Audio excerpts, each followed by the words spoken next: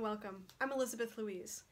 In this lesson, we will outline how to set up your studio to prepare for harp lessons or harp playing. It will help you figure out the best place to put your stand, stool, and the best location for your harp within your home. Before we can begin to enjoy playing the harp, we need the necessary tools to set us up for success. Here is a list of items with links below to get us started. A harp, rent or purchase, music stand, foldable or non-foldable, adjustable stool or bench, proper lighting to see your music and harp strings, metronome, and pencils with functioning erasers, tuning key, tuner, music, and an extra set of strings, which is optional.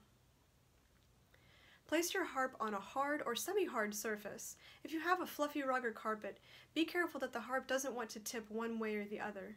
I have had experience with some lever harps being a little top-heavy and wanting to fall over if not placed on a hard surface.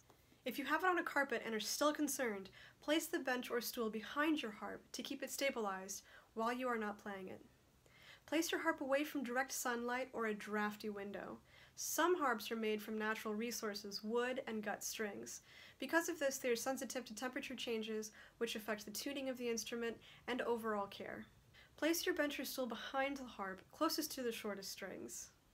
Place your bench at an appropriate distance from your harp so that when you lean it back on your right shoulder, it doesn't feel too heavy, nor should it feel like it is about to fall forward and away from you. This will be addressed further in how to play the harp sitting behind the harp. As you are sitting behind the harp, place the stand on the left side of the instrument. Place it as close to the instrument as possible. If your harp is in a room that doesn't offer great overhead lighting, invest in a stand light or a floor lamp with adjustable head to give you great lighting. Having to squint to see music or your strings keeps us from enjoying the music. Keep a couple pencils with functioning erasers on your music stand or close by. It is strongly suggested to use pencil. Do not use pen. Oftentimes we change a fingering or decide to put a bracket in a different place, so keep a pencil handy. If your harp didn't come with it, grab a quick tuning key and tuner. Even if you don't plan on moving the harp around a bunch, you'll still need to tune it as the temperature changes the pitch of the strings. Keep your music on your stand or nearby in an orderly fashion at all times so you can find it quickly and enjoy your practice time. Unless you are a professional harpist playing out quite a bit, there's typically no need to have an extra set of strings on hand.